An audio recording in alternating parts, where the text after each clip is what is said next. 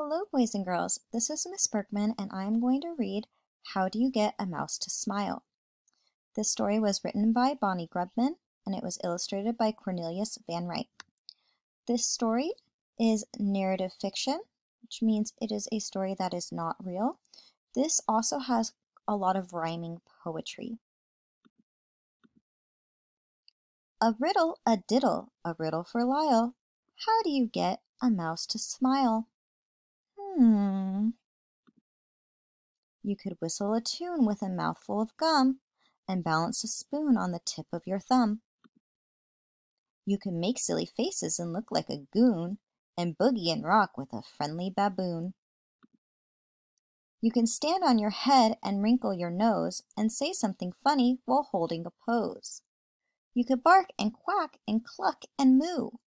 These are some things you could try to do to get a mouse to smile. A riddle, a diddle, try again, Lyle. Those things won't get a mouse to smile. Then you could really be goofy and walk like a duck and put your toe in the faucet and say that it's stuck.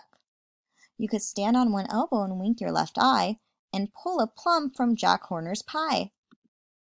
You can pretend to be clumsy and slip on a peel, or trip on your foot and make it look real.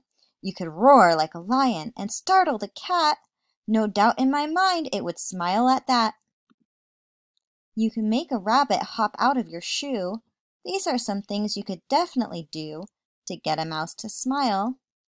A riddle, a diddle, so sorry, Lyle. That still won't get a mouse to smile. Well then.